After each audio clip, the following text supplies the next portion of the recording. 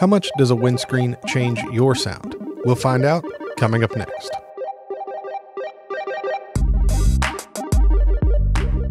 Thanks for watching. It'd be really awesome if you hit the like button, consider subscribing, and please share these videos everywhere you can. Links below to DcSoundOp.com and the Patreon crew. When I was shopping for the RE320, I wanted to see what people were saying about them in reviews and on forums, just to see if there was anything I hadn't come across using them myself over the years. Having used a mic a few times isn't the same thing as living with one on a specific source, so I was paying extra attention to people talking about using this mic specifically for dialogue. One thing that I ran into enough times to want to explore a bit more was a number of folks rightly saying that you would probably want the windscreen with the RE20, the RE27, and the RE320 for dialogue use.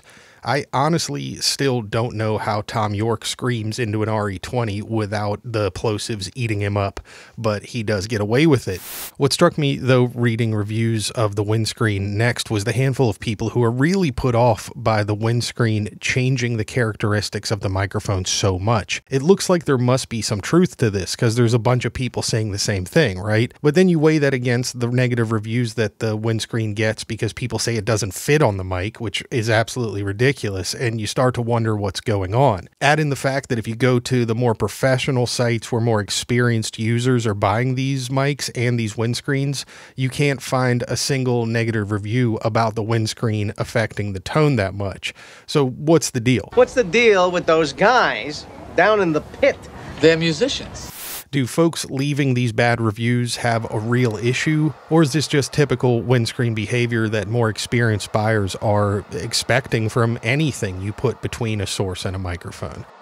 More importantly, perhaps, is answering just how much of a change we can hear, and is it beyond the scope of a little bit of EQ to remedy? Let's find out. I'm going to do a brief sentence reading the same thing 3 times, once for no windscreen, once for the factory WSPL2 windscreen that I have here, and once for this $13 Movo WS1 that I've been using while I was waiting for the factory windscreen to arrive. Assuming you won't be able to hear the difference, though, through YouTube, the WAV files will be available at DcSoundOp.com, so you can download and listen yourself, and then we'll go and do some slightly more meaningful tests so we can take a look and see what's really happening. This is the WSPL2 from Electrovoice. I'll never be able to deliver this sentence the same way 3 times, but if I didn't do a speaking test, this video would be far too short. And that's the proper way to take that off, by the way. Give it a little twist as you take it off and put it on, and you won't rip it up.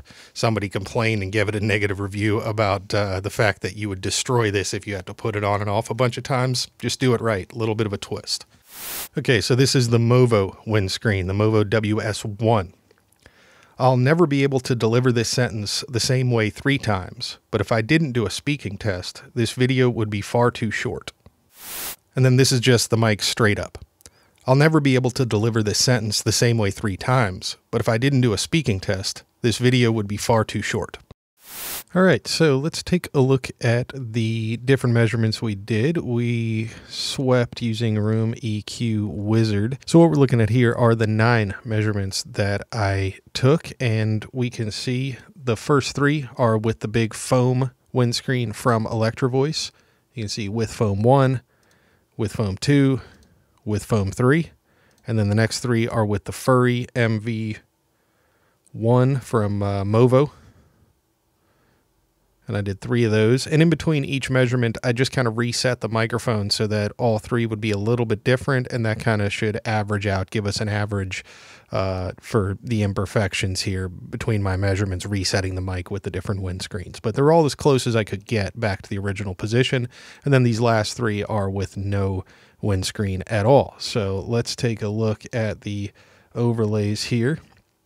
And what we've got turned on right now is just the microphone straight up. So you can see they kind of, a couple of variations, but for the most part, pretty consistent measurements. And I've zoomed in a good bit here. So this doesn't look too far off what this microphone is supposed to look like. Obviously, I don't have a real measurement set up here. So let's turn on the furry, the Movo, the cheap windscreen, and see how we did. I'll add those three, and you can see quite a significant loss in specifically 3K up to 10K. Significant difference there in response, whereas the rest of the measurement pretty consistent. So now we're just looking at the microphone straight up and with the Electro Voice foam windscreen here, and you can see we're definitely losing a bit up here between 3 and 9, but not quite as drastic as the cheaper Movo windscreen at all. So quite unscientific, but you can see the difference there. Again, this top set is the microphone by itself, and then this bottom grouping here is with the foam windscreen, and then again getting worse with the fluffy Movo windscreen that's only $13. So everybody that's saying that a $20 windscreen is too expensive, we can see there's a difference between at least these two. Now this might be because this has the really aggressive fur on it for cutting down on actual wind and not just plosives, and then it's also got this material inside. So that's to be expected, that that's going to affect the top a little bit more on your dialogue tracks. But those are the measurements. Thought that would be interesting to have a look at, even though this is incredibly unscientific, the way these measurements have been taken. But interesting all the same to see even just the rough measurement there and the difference between the two. Let me know what you think down in the comments, and if you think this is acceptable or unusable, or how you'd go about dealing with it in a real-world situation where you needed to use a windscreen to cut down on those plosives or to cut down on actual wind.